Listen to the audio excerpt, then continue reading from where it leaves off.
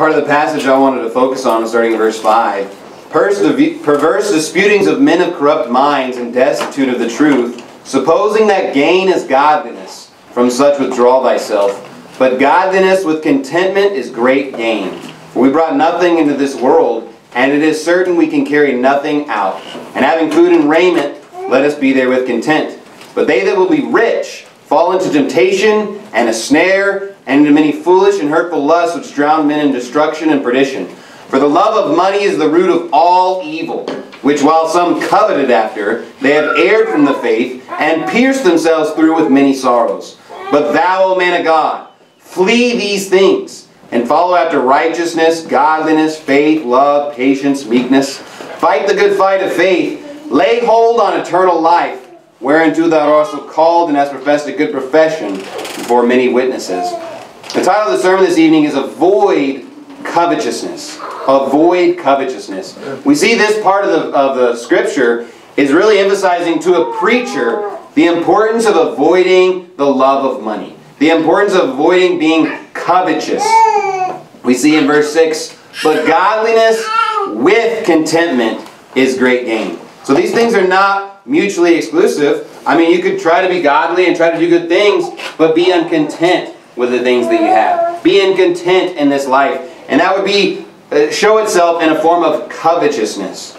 Go, if you would, to Luke chapter number 12. And the Bible says in verse 10, for the love of money is the root of all evil. The interesting thing about that is you don't have to be rich to be guilty of this sin. You could be dirt poor, you could have no goods, you could have nothing and still be in violation of this. Because it's saying the love of money, meaning that you want money. That's your primary desire. That's the primary thing that you desire. We see a lot of celebrities today, if you actually looked at their net worth, it would be negative. They would actually have like millions of dollars in debt, but they have the love of money. Yeah. They're desiring to have lots and lots of money. They're filled with covetousness. So the amount of money you have or the possessions that you have does not determine if you're violating this or if you're in this sin. The Bible says in Exodus 20, thou shalt not covet thy neighbor's house. Thou shalt not covet thy neighbor's wife, nor his manservant, nor his maidservant, nor his ox, nor his ass, nor anything that is thy neighbor's. He's saying, look, it's not good to covet anything.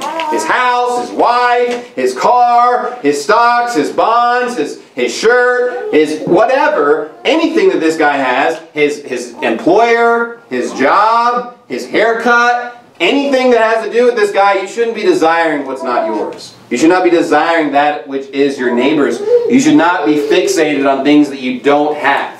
It says in Luke chapter 12, verse 15, and he said unto them, take heed and beware of covetousness.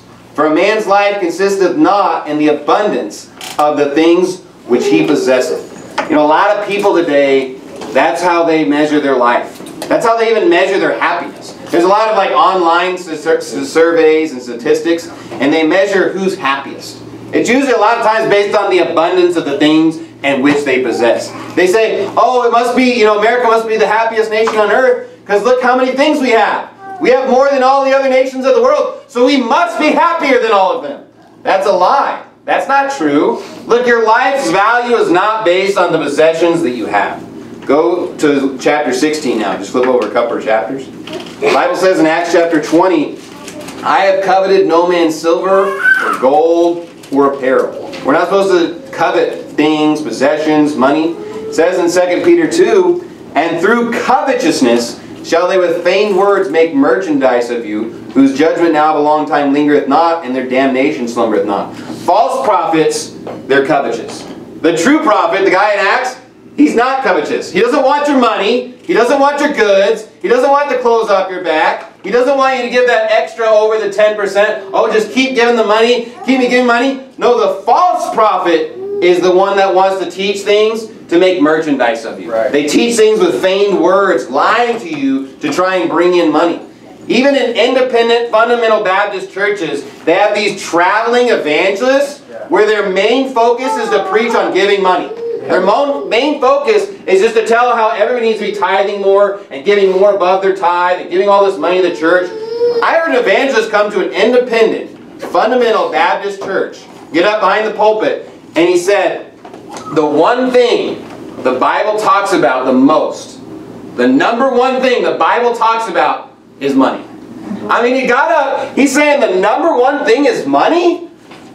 That's ridiculous. Yeah. I would say the number one thing is just the Lord, just as a word, but maybe praise the Lord. That'd probably be the most common command in the Bible. We have the longest book in the Bible. It's all about praising the Lord. It's singing songs unto Him. Constantly the Bible is telling you to praise the Lord, give thanks unto His name. All throughout the entire New Testament, Old Testament, it's not talking about giving money and tithe. That's not a major thing. And even Jesus Christ rebuked the Pharisees by saying, hey, they tithe, but they omit the weightier matters of the law. Right. Proving that is not the most important thing. Giving money and tithing and all these things, that is not the most important thing. That's not the biggest emphasis. God has the cattle on 1,000 hills. He's not interested in you giving Him your money. He wants your heart. He wants you to give Him, He wants you to love Him with all your soul. He wants you to praise Him. That's what God's after. He's not after your money. He has plenty of money. He doesn't need it. And but the lying preacher, he wants to make it all about money so that you'll give him lots of money. So you want to distinguish between the false prophet and the true prophet? The guy focusing on money, preaching about lots of money, this guy has a big warning. That's a big flag. This guy's probably a false prophet. I mean, almost 99% of the time. It's possible someone gets mixed up on this. Because we see in 1 Timothy chapter number 6, he's warning Timothy, hey, don't be like this. Don't go down this road. This is what the false preachers are like. The false teachers, they're tempted to preach things which they ought not for filthy lucre's sake. Look at chapter 16, verse 13. No servant can serve two masters, for either you will hate the one and love the other, or else you will hold to the one and despise the other. You cannot serve God and mammon. And the Pharisees also, who were covetous, heard all these things, and they derided him.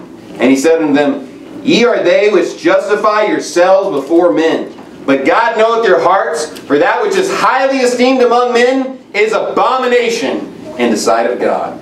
He's saying, look, the things that are most popular in the world's eyes, the things that people like the most, are a lot of times the things that God hates. He says this is an abomination. And these guys were very covetous. And God was saying, the Lord Jesus Christ here, He's saying, look, you can't be chasing money and me at the same time.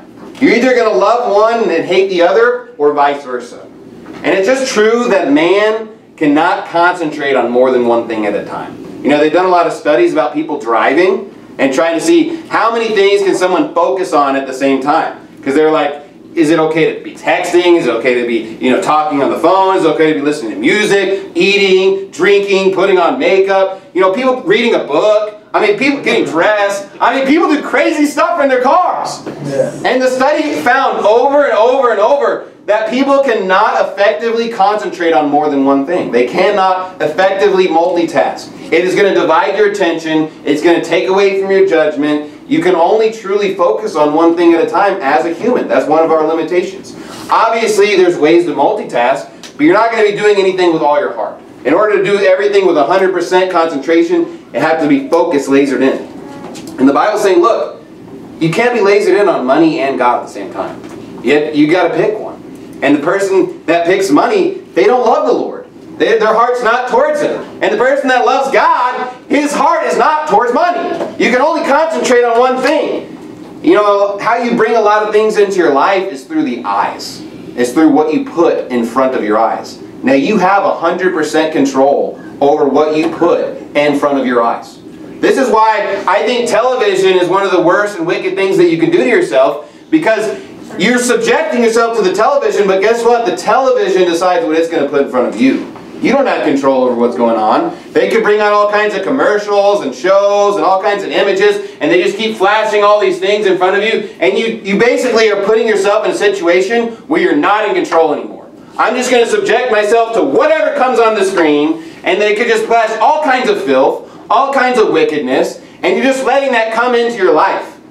We see, if you can only concentrate on one thing, why would I want to put a bunch of filth and wickedness in front of my eyes? Why would I want to just constantly, subject myself to somebody else? I want to be in control of what my eyes see. I want to be in control of the things that I'm focused on. I want to be in control of what I'm concentrated on. I don't want to be a passerby. And this comes to my first point. Go to Joshua chapter number 7. I just want to give an introduction. Look, covetousness is a bad sin. It's a wicked sin, and it's something that Christians can definitely be infected with. Saved people can be infected with covetousness, and we need to beware and take heed that we don't get infected with this. So how do we avoid it? The first point I have is we need to look not. There's a lot of things that we should just not look at. And most people, they never exercise self-control on the things that they look at. They just look at anything and everything they want. They've never actually exercised any self-control over shielding their eyes from certain things. Especially, growing up as a kid, I watched a lot of television. I watched every movie. I watched just everything. I had no filter. I had no self-control. Anything I could look at, I looked at it. Whatever I wanted to. Anything that was pleasing to the eyes, I just looked at it and would think about it and all kinds of stuff. And we need to understand that the Bible teaches that there's a lot of things you shouldn't look at. Look at Joshua chapter 7, verse 21. This is a story about Achan. It says, "And when I saw among the spoils a goodly Babylonian garment, and 200 shekels of silver, and a wedge of gold of 50 shekels weighed, then I coveted them, and took them. And behold, they are hid in the earth in the midst of my tent, and the silver under it." So in this story, the children of Israel are told to just wipe out this entire area, and that none of the goods were supposed to come unto them. But Achan, what did he do? He looked at it, and he's like, that looks good. Then what did he do? Then he coveted it. Then what did he do? He took it. So there's a progression. People don't just start out being covetous. No, they put something before their eyes. They're feasting on something that looks good that they shouldn't be looking at. And then the covetousness comes later. The covetousness comes after that. Hey, I'm looking at this thing. Hey, that's starting to look pretty good. Maybe I want that. Maybe I should get one of those. Hey, that sports car is looking really nice. That $100,000 Mercedes in the parking lot, that looks really cool. I want one. I want to get one. But if you never looked at it, if you weren't so infatuated with it, if you weren't feasting your eyes on it, if you didn't buy, the magazine and you were looking at all the models and all the editions and then going on the website and looking at, how much they cost and all the financing options and constantly, getting a billboard of it or a poster and putting it in your garage, and every time you walk in the garage you're reminded, I want that car. I want to put that in here. I want to have it in here. The sin of covetousness starts with the eyes. It starts with what you're constantly looking at, constantly putting before your eyes. This is why the home shopping network works. This is why QVC works. This is why infomercials work. They have these hour-long programs on television where they're just selling a bunch of junk, they're just selling a bunch of goods, and people buy it. Because obviously they wouldn't keep running these programs if nobody's buying them. They're making money off this deal. And a lot of times you look at it and you say, who would buy that? That's kind of silly, that's kind of dumb. But then you start watching it and they start explaining all the things you can do with it. And Shem, wow, look at this, I mean, you can wash it, you can wipe all these things down, it never, just gets disintegrated, it never gets destroyed, it never changes colors. Look how you do it on this wall, and you just keep watching it, and watching it, and watching. Hey, that's pretty cool. Hey, maybe I want one of those. Hey, it's pretty affordable, only 3 payments at $9.99, I could do that. Call now! I mean, this is how it works. They just have to put it in front of you. They just have to get your eyes on it. Some of the most successful salesmen, they realized that the best way to do it was not cold calling, but just showing up at the customer's door, putting the product in front of them and say, do you want it? And you know what? That's how door-to-door sales really took off. There was a guy in Chicago, he was selling some type of a medical equipment. It was like a $400 machine that basically took some type of medical records or something. And he was the #1 salesman in this company, like a multi-thousand person company. He made more money than the CEO. And they asked him, they said, what's your secret? How are you getting all these sales? He says, well, I'll wake up real early in the morning and I go to every medical office in the Chicago area and I just open the box and I say, hey, do you want to buy one of these today? And they said yes or no, and then I just went to the next door. He says he had no sales technique. He didn't try to convince them. He just got their eyes on it. He just opened the box, showed them the good. Do you want to buy it? You know what? A lot of people will buy things when they get their eyes on it, when they get to see it. Why does Walmart put all the yummy, treats at the front? Because if you get eyes on it, you want to buy it. This is how the world works. Go to Genesis chapter 3. In Proverbs chapter 28, the Bible says, He that hasteneth to be rich hath an evil eye, and considereth not that poverty shall come upon him. The Bible says you can have an evil eye. Meaning what? When you look at things, you want things that you shouldn't have. That you have this covetous heart. When you look at your brother that has a good that you want, you actually are jealous of it, or you're envious of it. You want that good. You're not happy for your brother. You're not happy for them. You don't have any joy in the good for them. You want it for yourself. It's being selfish. We could compare this with Matthew 20. I won't have you turn there.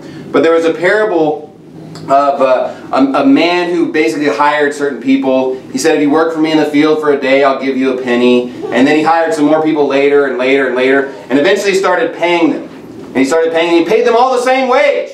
And the guys at the end of the day thought they were going to get more than the guys that only worked like an hour or so. And he says at the end, when he rebukes these guys, he says, is it not lawful for me to do what I will with mine own? Is thine eye evil because I am good? So they saw these guys getting an extra blessing, getting extra money, maybe more money than they deserved, and they did not like it. They had an evil eye. They said, oh, I deserve more money then. I should get that extra good. They were covetous of getting more money. They weren't content with the money they had agreed to. They had an evil eye. They wanted more. They weren't satisfied with what they had. So a good way to think of an evil eye, no satisfaction. Your eyes are not satisfied with what you have. You desire more than you have. You're not content. You're desiring something you shouldn't. The Bible says in Proverbs 27 verse 20, hell and destruction are never full, so the eyes of man are never satisfied. In the flesh, your eyes will continually want and want and want more and more and more. You know how you cure that? Don't look at it. Just don't feast it in front of your eyes, because the natural man will want it. The natural man will desire it. When you see that cool thing that you've always been wanting, when you keep feasting your eyes on all the goods and the pleasures of this earth, you will want it. Achan should have just looked away. When he saw that garment, when he glanced at it, he should have just looked away and stopped focusing on it so he wouldn't get the covetousness to be built in his heart. We see those other men, when those other guys are getting blessed, they should have just turned away. Look at Genesis chapter 3. We'll see another example of this. Look at verse 6. And when the woman saw that the tree was good for food, and that it was pleasant to the eyes, and a tree to be desired to make one wise, she took of the fruit thereof and did eat, and gave also unto her husband with her, and he did eat. So how did Eve get started in this sin? She started looking at it, didn't she? When the woman saw the tree.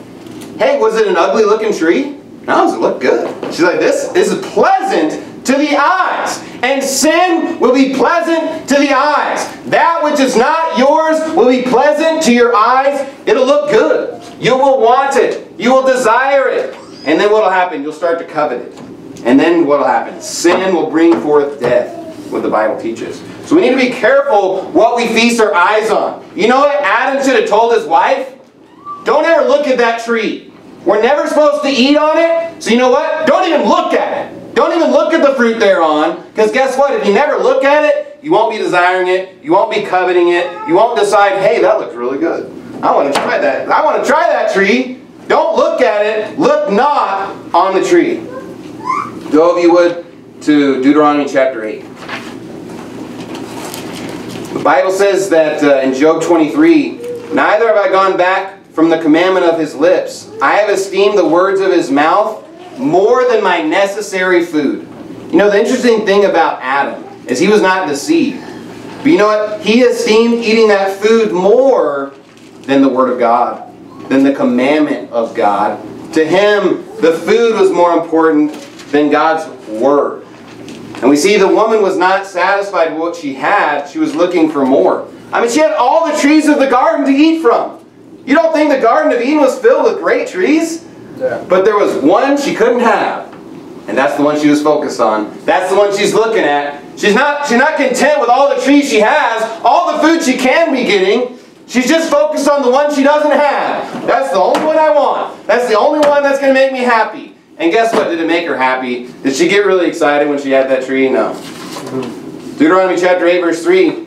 And he humbled thee and suffered thee to hunger, and fed thee with manna, which thou knewest not, neither did thy fathers know, that he might make thee know that man doth not live by bread alone, but by every word that proceedeth out of the mouth of the Lord doth man live. God does not want us to be more focused on food. He wants us to be more focused on the Word of God. This is the temptation that Jesus was met with by Lucifer. He was tempting him with food. And what did Jesus Christ esteem more than food? Than physically satisfying the flesh? The words of God, the commandments of God. What did Adam do? He esteemed the things of the flesh more than the commandment of God. We see the contrast of the first and the second Adam.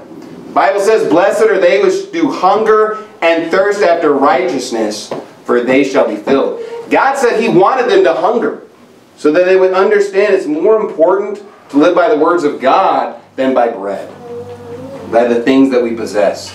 That's what we need to think of in our lives. Hey, is it more important for me to live by God's Word, or just all the goods and the pleasures of the flesh and the things that I can have? What should I be looking for?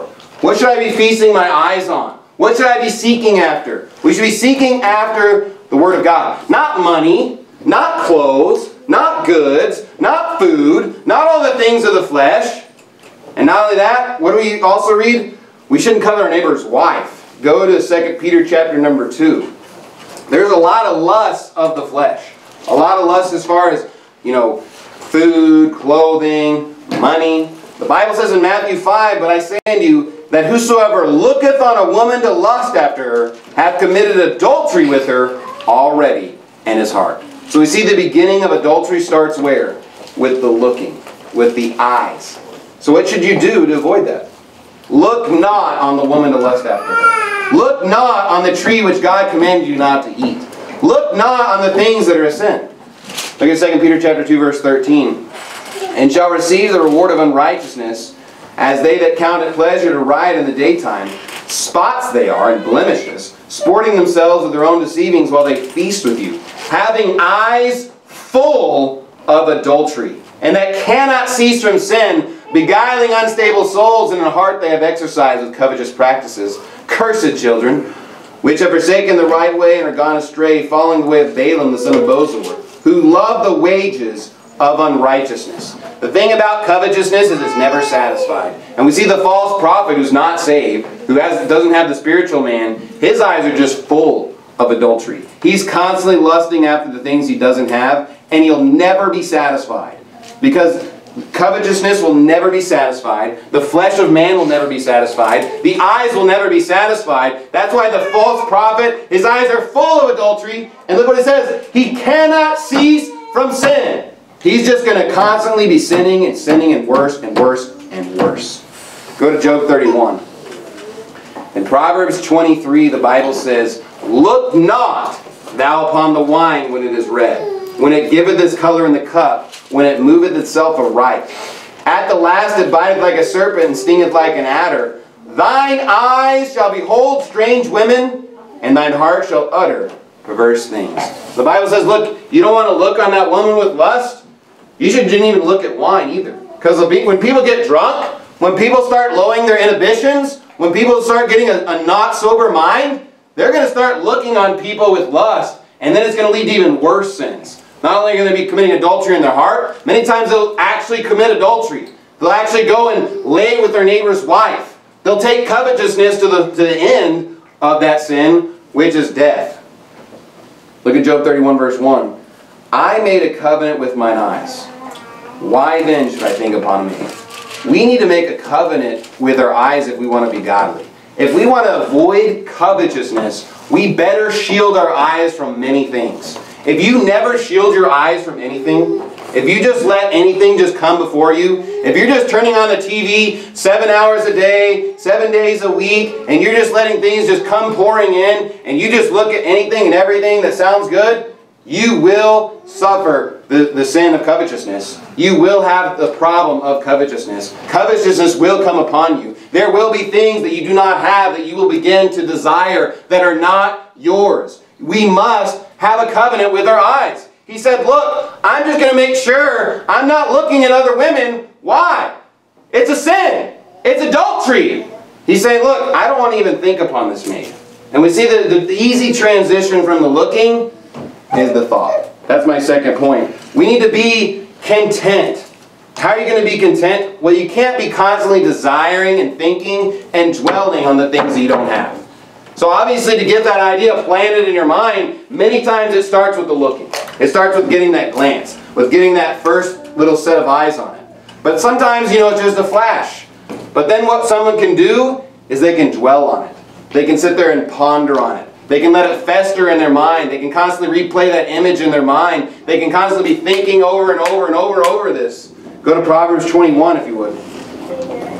The Bible says in Ecclesiastes chapter 1, all things are full of labor. Man cannot utter it. The eye is not satisfied with seeing, nor the ear filled with hearing. So we're not satisfied with our eyes.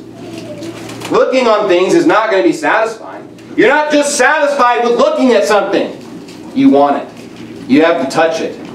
How many children can walk into a store and just not touch anything? I mean, they see, oh, this shiny, red object. It might be really breakable. It might be really expensive. I got to touch that. I got to get some hands on it. I got to do more than just look at it. Man is not satisfied with just looking. If he has the opportunity to lay some hands on it, if he has the opportunity to touch it, to do things, to get it, he's going to want more. We're not just satisfied with just looking. Don't be deceived. Oh, I'll just look. I'll just, go in there and look around. This is how the stores get you. They know if you walk in the store, you'll buy more than you wanted, because if you get some eyes on it, you're not satisfied with just looking at it. You're going to want to buy it too. Look at Proverbs 21, verse 25. The desire of the slothful killeth him, for his hands refuse to labor. He coveteth greedily all the day long, but the righteous giveth and spareth not. So you see the wicked guy, he's constantly desiring. He's constantly in want. It says that he coveteth greedily all the day long. He's not willing to go out and work hard and earn things. Look, there's nothing wrong with going out, having an honest job, working hard, and buying stuff that you need, buying stuff that even you want. There's nothing wrong with that. We see the problem is this guy, he doesn't want to work. He just wants to lay around all day and just want stuff. Oh man, wouldn't it be so cool if I just had that Mercedes? Wouldn't it be so cool if I lived in that mansion? Wouldn't it be nice if I was just rich and I could just lay around all day? Oh wait, I lay around all day anyways, because I'm just a slothful person. You don't have to have money to be lazy. You don't have to be, have a lot of money to not have a job. There's a lot of derelicts that live on the corners. They don't do any work. We see they have this desire. They covet all day long. They're just constantly wanting these goods. This is not a godly person. A godly person is not just constantly coveting and desiring that which he does not have. Go to Ecclesiastes chapter 5. The Bible says in Ecclesiastes 4, I'll read for you. Then I returned and saw vanity under the sun. There is one alone, and there is not a second. Yea, he hath neither child nor brother, yet there is no end of all his labor. Neither is his eye satisfied with riches. Neither saith he, for whom do I labor, and bereave my soul of good. This is also vanity, yea, it is a sore travail. But I think it's saying here, it says there is one alone, there is not a second. It's like a guy who just doesn't have a family. Think of a guy who he doesn't have a family, he doesn't have a wife, and he's saying, look, he can lay up a lot of riches, he can lay up a lot of goods, but hey, he's not even going to be satisfied. There was a guy that worked with my dad when I was growing up. He worked as a computer programmer, never had a wife, never had a family, never had a girlfriend, just kind of a loner. And he worked like 80 or 90 hours, had tons of money, but he wasn't satisfied. I mean, he just keeps working, keeps accumulating money. For what? It's not going to satisfy you. You can have all the money in the world, it's not going to satisfy you. I had a boss say that each child costs you about $500,000 for their whole lifetime. That's about how much money you spend. And he says, just think, Jonathan, how much money I could have had. He had like 4 or 5 kids. He's like, just think, Jonathan, how much money I got. And I said, Steve, you wouldn't give any amount of money to trade your children. You wouldn't take any amount of money now to give up your children. Look, children are priceless. Children have, you can't put a price tag on your kids. I don't care how much money I would have had. Look, having riches is not going to satisfy you. You're not going to be satisfied. Oh, wouldn't it be great if I just didn't have any kids? Just think how much money I could have, and I could travel the world by myself and talk to myself and just do things by myself. That sounds awful. I want to hang out with my family. I would rather hang out with my family and have no money than be super rich and be by myself. Look at Ecclesiastes chapter 5, verse 9. Moreover, the profit of the earth is for all. The king himself is served by the field. He that loveth silver shall not be satisfied with silver, nor he that loveth abundance with increase. This is also vanity. When goods increase, they are increased that eat them. And what good is there to the owners thereof, saving the beholding of them with their eyes? The sleep of a laboring man is sweet, whether he eat little or much, but the abundance of the rich will not suffer him to sleep. So he's saying, look, people think that if they just had a little bit more, then they'd finally be satisfied. They'd say, well, I have 100 shoes in the closet, but if I just had that extra pair, I just need one more pair to go with that outfit. And then guess what? They get those shoes. Oh, I need the other color too. Oh, I need another pair. Oh, I need those boots. Oh, I need those high heels. Oh, I need those new shoes that I saw in the magazine, and that I saw on Facebook, and that I saw at the store, and that I saw this other lady have. Look, you're not going to be satisfied with the things of the flesh. You will always want more. You say, oh, I want that 2,000 square foot house. Well, it'd be nice to have 2,500 square feet. Maybe 3,000 would be even better. Maybe 3,500. Maybe 4,000. Unless you start cleaning it, then you're kind of like, nah, I don't want a house that big. But we see the person, they say, oh, I wish I just had a little bit bigger house. A little bit nicer car. A little bit nicer clothes. A little bit more money. I was going to the little bit nicer of a steakhouse. I mean, you can never be satisfied in the flesh. You will always want more. There's always someone richer than you. There's always someone taller than you, better looking than you, that has more goods than you, has whatever you think you want. They have more, and you're going to look at that if you're covetous, and you're going to constantly be in want, constantly be desiring that which you don't have. You know, it makes me think of my wife. She does not like to drink lemonade a lot of times. Why? You say, because she'll say, it makes me thirstier after I drink it. She says, I'll drink it and I'll enjoy it, but then I want more, or I need more water, or I need something else to satisfy me, because the drinking of the lemonade doesn't give any satisfaction. And that's the way goods are and things in the lust of the flesh. That you're not going to be satisfied with these things. Go to Proverbs chapter 5. And Ezekiel 16 verse 28. This is a rebuke against some whores. It says, Thou hast played the whore also with the Assyrians, because thou wast unsatiable. Yea, thou hast played the harlot with them, and yet couldst not be satisfied. Thou hast moreover multiplied thy fornication in the land of Canaan unto Chaldea, and yet thou wast not satisfied herewith. He's saying there's these two whores that wanted to lie with all these men, and they were basically an example of how the children of Israel were with God. But he's saying, look, they were just giving themselves to all their lovers. All the men that were desirable to them, they just were constantly trying to get satisfied with them, and they were unsatiable. Unsatiable meaning it is impossible for them to be satisfied with all these lovers. You know, there's so many people today, especially unsaved people, that think, oh man, how could you just be with one woman for the rest of your life? How could you just have one woman? That sounds awful. And they'll teach a lot of young men, they'll say, no, just be with as many women as you can. Just be with as many people as you can. That's the good life. That's what will be the best. But you will not be satisfied with that. Look at Proverbs chapter 5 verse 15. This is how you can be satisfied. Drink waters out of thine own cistern, and running waters out of thine own well. Let thy fountains be dispersed abroad, and rivers of waters in the streets. Let them be only thine own, and not strangers with thee. Let thy fountain be blessed, and rejoice with the wife of thy youth. Let her be as the loving hind and pleasant roe. Let her breast satisfy thee at all times, and be thou ravished always with her love. And why wilt thou, my son, be ravished with a strange woman, and embrace the bosom of a stranger? For the ways of man are before the eyes of the Lord, and he pondereth all his goings. You can be satisfied, but you know how you get that satisfaction? From your wife. From what God has given unto you. Man will not be satisfied with lots of women. He will not be satisfied by looking at other women than his wife. He will be satisfied by keeping his eyes only unto her. By being satisfied just drinking waters out of his own cistern. Just being, looking to his wife and being satisfied and ravished with his wife. This is how you have satisfaction in marriage, is by only looking to them. by only dwelling upon them. That's how you get true satisfaction. Not by constantly thinking about other women. You know, I would hang around with a lot of family and friends, and they'd play this really stupid game. I hate this game. They would talk about, if you could, what celebrity would you marry? They would say, you know, oh, I just think, you know, such and such a female actress or such and such male actress, that's my heartthrob. That's the person that I like the most. That's the person that I would want to be with. That's a wicked game.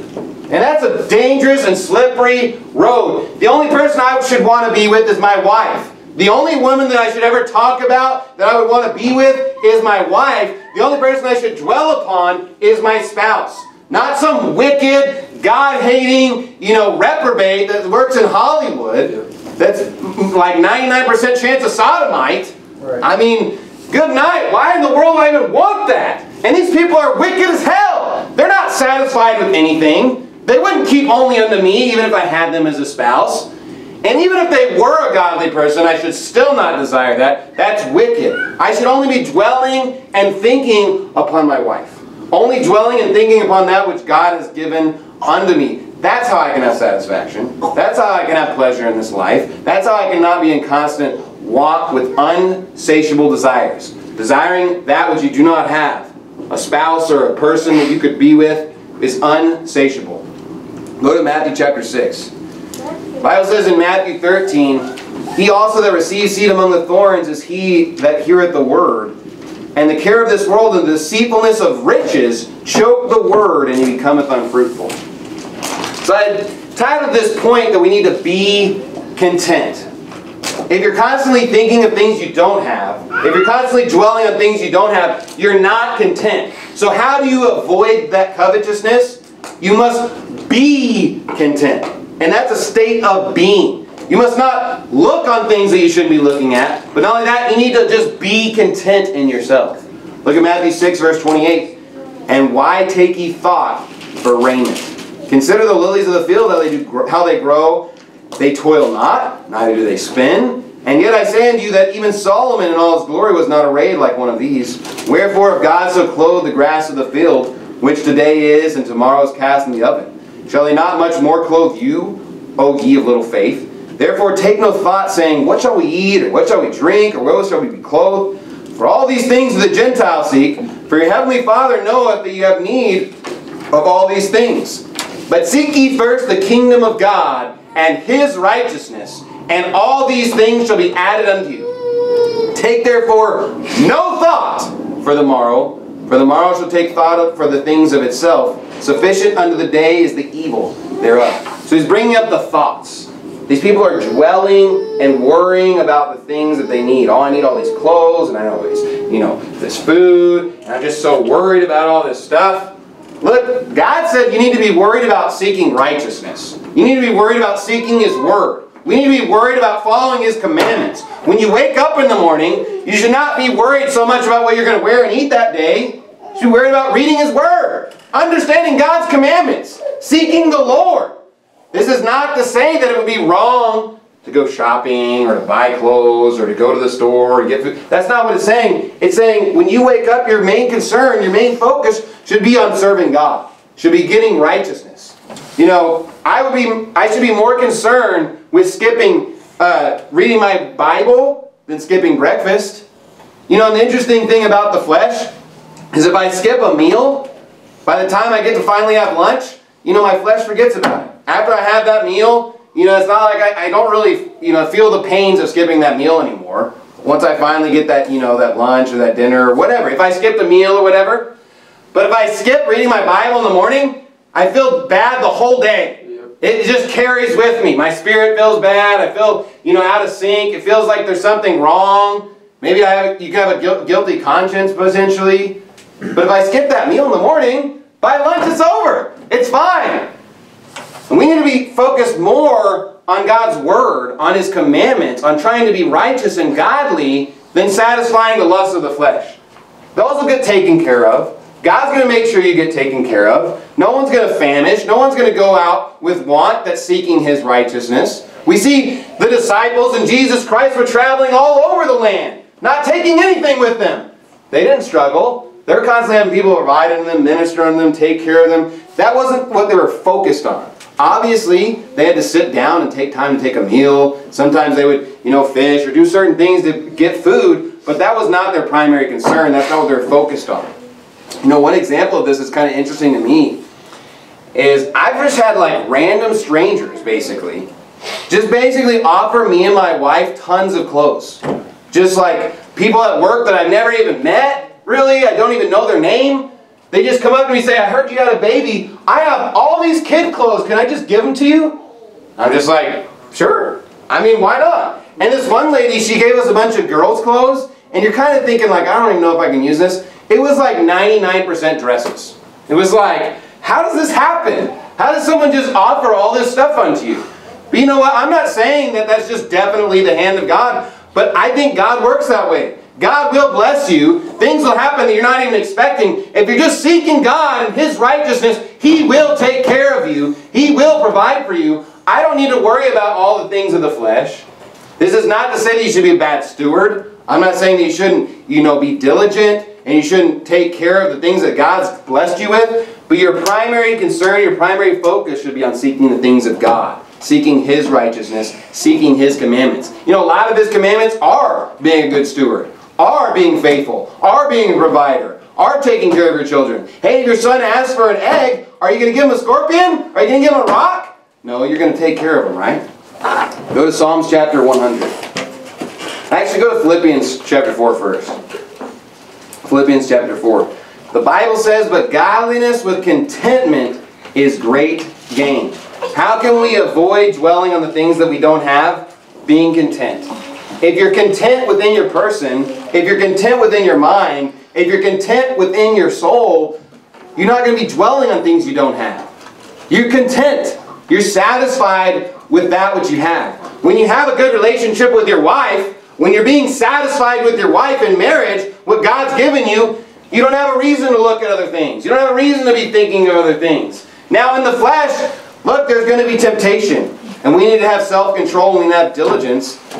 The Bible says, for the things which I do, I allow not. For what I would, that do I not. But what I hate, that do I. If then I do that what I would not, I consent unto the law that it is good.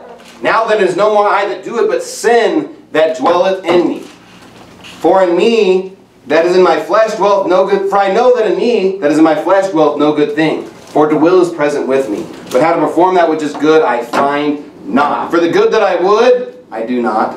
But the evil which I would not, that I do. Look, the Bible's saying, look, you're going to be tempted with the things of the flesh. The flesh wants to do bad. He says, then I find a law that when I would do good, evil is present with me. He's saying, look, but it's no longer I that do it, but sin that's dwelling in me. Our flesh is weak. Our flesh is wanting to sin. So we need to walk in the Spirit. There is therefore no condemnation of them which are in Christ Jesus, which walk not after the flesh, but after the Spirit. So to avoid these things, look at Philippians chapter 4, verse 8. Finally, brethren, whatsoever things are true, whatsoever things are honest, whatsoever things are just, whatsoever things are pure, whatsoever things are lovely, whatsoever things are of good report, if there be any virtue, if there be any praise, think on these things. He's saying, look, our thoughts should be consumed with the Bible, with the things that are godly, the things that God wants us to have, pure, lovely, of good report. This is what our focus and our mind should be constantly on. Not on all the things of the flesh, not on all the things, the worries of the day. Look, tomorrow's going to worry for itself. Think on the things that are good. Think on the things that are pure. Think, how can I be serving God better? How can I know all God's commandments? How can I be teaching them to my children? How can I teach them unto my wife? How can I teach them unto my sons? How can I be doing what God wants me to do? How can I live a clean and godly life so God can use me to reach people with the gospel, to get people saved, to do what God has for me in this life? Look at verse 11. Now that I speak in respect of want, for I have learned in whatsoever state I am, therewith to be content. He's saying, look, it doesn't matter what state you're in, you should always be content. With little, with not much, with a ton. It doesn't matter how many things you have. We need to be weary of the love of money. You could have a lot of riches and be content and be in God's will. Having money does not make you a sinner. Having wealth does not make you a sinner. Otherwise, Job would have been a really big sinner because he had a lot of wealth. But the Bible says he was a perfect and a just man. We see there's a lot of men in the Bible that have wealth, that have riches, and it can be a big temptation. We're not supposed to seek after those things. We're not supposed to chase after those things. We're not supposed to be desirous of those things. But just as much somebody that has no money, they can be just as much in this sin as somebody that has a lot of goods. It's not what state you're in that's important. It's learning to be content no matter what state you're in. Hey, when I'm abounding, when I have many, when I have lots of blessings, when I have lots of money, I need to be content. When I don't have many goods, when I have not much stuff, when it's just me and my wife and a couple nickels, I need to be content. Look at chapter 2. Flip back. The Bible says, "The Lord is my shepherd, I shall not want." One of the most famous psalms. Look, we need to not be desiring that which we don't have. Why can't you just be pleased with what God's given you? Everything, every good gift comes from the Father of lights, in which is no variableness. Do you think God really enjoys it when all the things that you've given Him, you care less about? You just want what you don't have. Oh, I know you gave me all the trees of the Garden of Eden, but I just want the one that I can't touch. God does not like it when we can't be thankful and be content with what we have. So we need to not look at the things we don't have. We need to be content with what we do have. And my last point to avoid covetousness is we need to esteem others better. Look at Philippians 2 verse 3. "Let nothing be done through strife or vainglory, but in lowliness of mind, let each esteem other better than themselves. Look not every man on his own things, but every man also on the things of others. Let this mind be in you, which was also in Christ Jesus, who being in the form of God, thought it not robbery to be equal with God, but made himself of no reputation, and took upon him the form of a servant, and was made in the likeness of men, and being found in fashion as a man, he humbled himself, and became obedient unto death, even the death of the cross." The Bible says that Jesus Christ became a servant.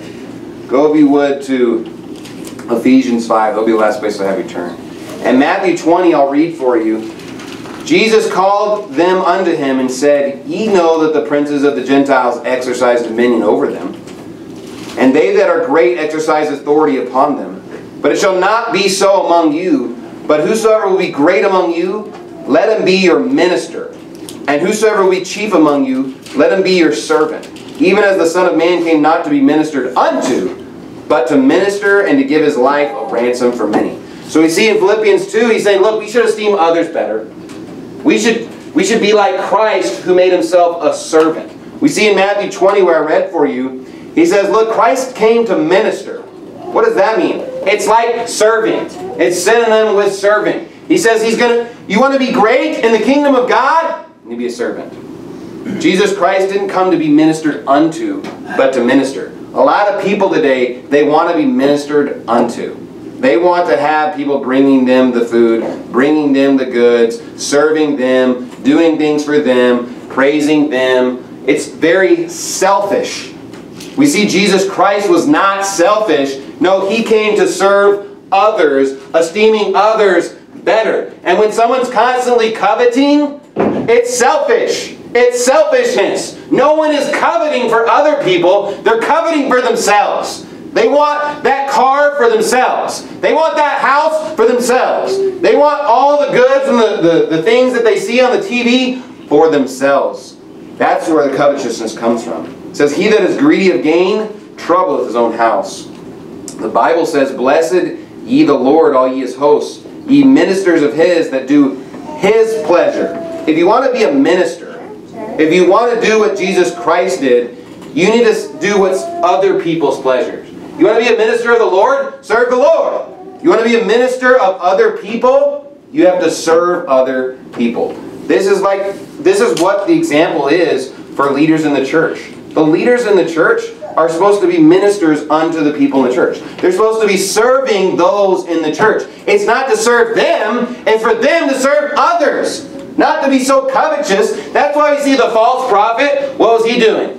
He wants to preach things that are false so he can get a lot of money from you. So he can be served. He can serve himself. The true preacher of God, he wants to give everything away. He wants to help people. He wants to minister unto other people.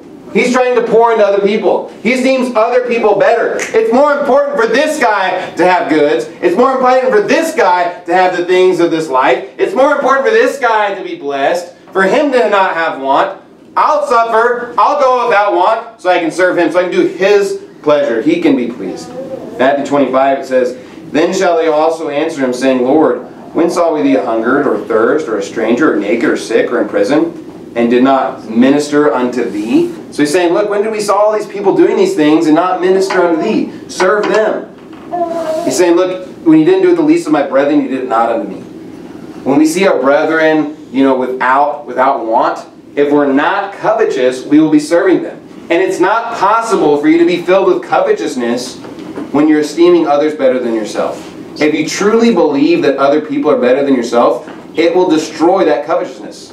What are we talking about? We're avoiding covetousness. So if I'm not looking at things that are not mine, if I'm not constantly gazing upon things that I don't own, it'll help me avoid covetousness. If I'm just content as a person, if I'm praising God and giving Him thanks for the things that He's given me, I can avoid that covetousness. I'm not going to be dwelling and constantly thinking of all the things that I don't have. But not only that, if I want somebody else to succeed, if I'm thinking of the betterment for other people, it's going to help me avoid that covetousness. I think of this as being married and then having children. A single guy, a lot of times, struggles with selfishness because he's only had to care for himself. He hasn't had to worry about other people. He hasn't had to take care of other people.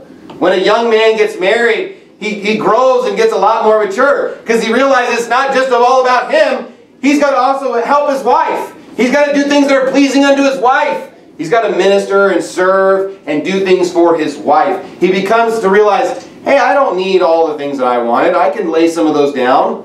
I don't have to get all the goods that I wanted. I don't have to buy that brand new car. I'd rather my wife have, a nice kitchen. Or I'd rather my wife have the things that she wants. Or I'd rather us go on a trip that she wanted to go. I can, sacrifice things that I wanted just to make her happy. And if I'm focused on my spouse's happiness, I'm not going to be worried about coveting all these things for me. It's going to help me avoid that covetousness. Not only that, how about your children? When a man finally starts having children, he starts realizing, I don't need a lot of new things. I don't need a new car and all these things. I'd rather my kids have the things that they need. I would rather bless my children. I would rather lay down and sacrifice so that they can have the things that they want, the things that they need. When you esteem others better, it's going to help you avoid covetousness. You won't be so focused on yourself. You're focused on other people. And that will eliminate the covetousness. Look at Ephesians chapter 5, verse 1. Be therefore followers of God as dear children, and walk in love, as Christ also hath loved us, and hath given Himself for us an offering and a sacrifice to God for a sweet-smelling savor. But fornication and all uncleanness or covetousness, let it not be once named among you as become the saints, neither filthiness, nor foolish talking, nor jesting, which are not convenient, but rather giving of thanks. For this ye know, that no whoremonger, nor unclean person, nor covetous man, who is an idolater, hath any inheritance in the kingdom of Christ and of God. So if we want to avoid this covetousness, God says it shouldn't even be named among us. And a person that's guilty of covetousness, according to the Bible, is to be thrown out of the church. Is to be kicked out of God's house. Covetousness has no place in God's house. So how are you going to avoid that? Well, don't be looking at the things that you shouldn't be looking at. Not only that, we just need to be content and thankful for the things that God gave us. And most importantly, the best way to do this, I believe, is we need to esteem others better than ourselves. If we're caring for the wants and needs of other people more than ourselves, it will help us, avoid covetousness. Help us avoid the love of money. Help us avoid that temptation and seek the things that God has us to seek and to be like Christ. Let's close in prayer. Thank you, Father, so much for your word. Thank you for setting a perfect example of esteeming others better than yourself and coming down and giving us all kinds of riches and goodness through your mercy and your grace, giving us the unspeakable gift of salvation. Not only that, but allowing us to serve you and to be blessed through your word. I pray that we'd seek first the kingdom of God, that we would shield and protect our eyes from things that we shouldn't look upon, that we could be content with the things that you gave us and be thankful and give praise in your name for all the things you've given us. And not only that, we could see the importance of other people and helping them, and that would help us just have a right heart towards them and you all our days. In Jesus' name I pray, amen.